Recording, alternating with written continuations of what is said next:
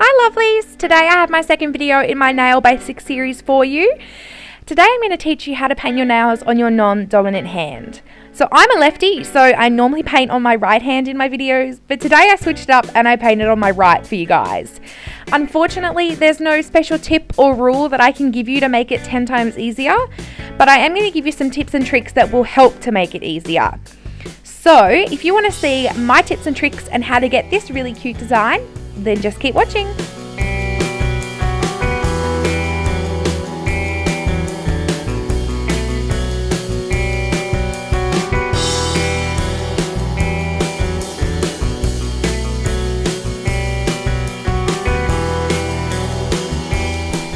Tip number 1 is use a steady surface. You don't want anything like your lap or a wobbly desk or even trying doing it in the car. Make sure your desk is very stable and that you anchor your hand very well to the table. Try not to lift it up and have it kind of above the table. Try and keep it on the table, steady as you can.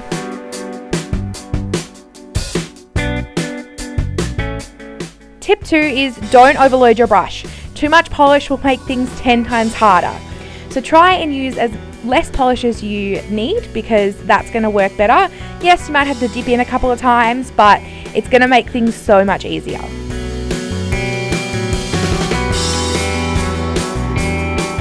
Tip number 3 is to steady your painting hand.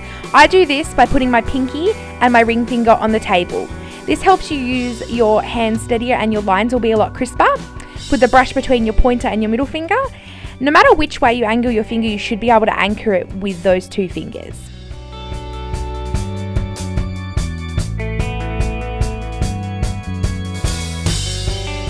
Tip 4 is to thin your polish or paint. The thinner it is, the easier it is to work with. It makes crisper lines and even thinner lines so that you can make it a lot neater. So if you're using polish, you'll need nail polish thinner. And if you're using acrylic paint like I do, then you just need some water. I couldn't show you water in a cup, so I'm just showing you a water bottle, but you get the idea. Tip number 5 is you can always clean up a mistake. So if you make a mistake with polish, you can just use nail polish remover. And if you make a mistake with acrylic paint, you just use some water as well. Make sure that you have a nice thin small brush. These are really handy also.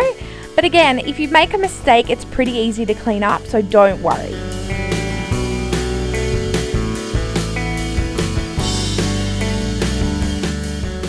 Tip number 6 is slow down. Slow and steady wins the race with this.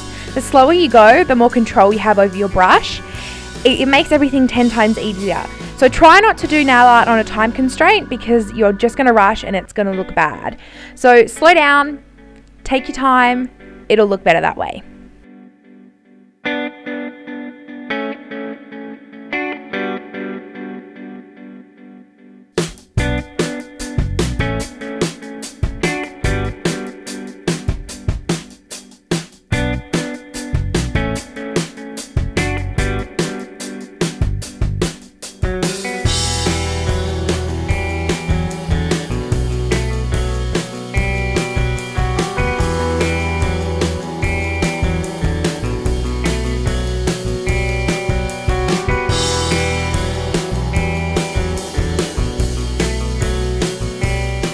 Tip number 7 is use tape if you need it.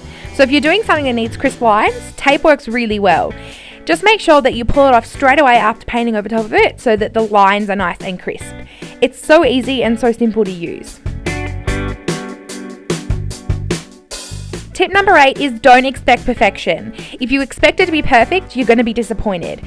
Things take time, so just take your time, understand that it's not going to be perfect first go, and just love it. Love it no matter how quirky or stupid it looks. Sometimes bad things turn out really good.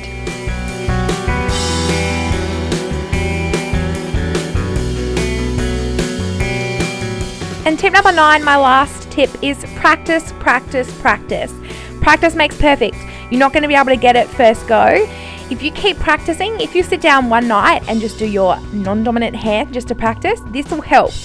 It may be annoying that you don't get it perfect, but practice will make you even better. So get that brush out and practice, practice, practice. Now I'm going to show you how to get the design that I have on in this video. So let's go. The first thing first, As always, base coat. This is the number one thing for me. Then lay down 2 coats of your polish. I'm using Rimmel London's Don't Be Shy.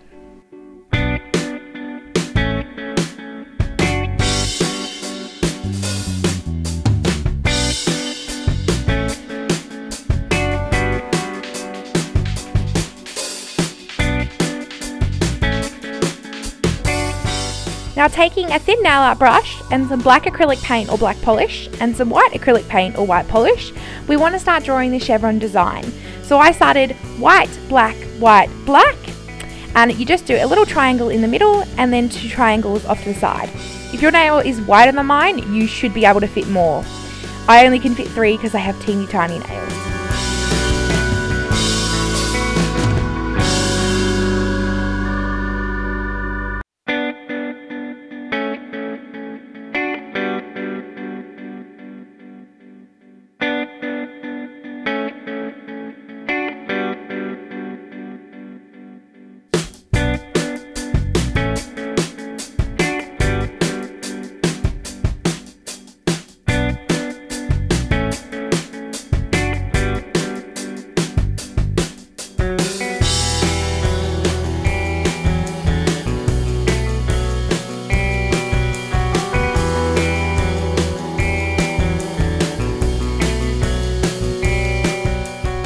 And as always, seal your design with a good quality top coat.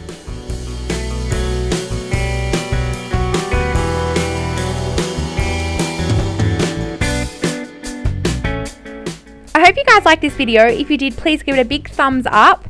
I really had to think hard about this one because there isn't really a set rule. I'm sorry guys, but I hope you enjoyed this and I hope the tips were very helpful for you and that you liked the design that I chose.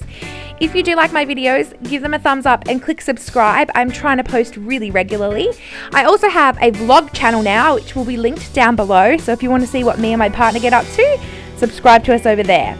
I hope you guys have a really great day. I love you all very much and I will see you all next time. Bye!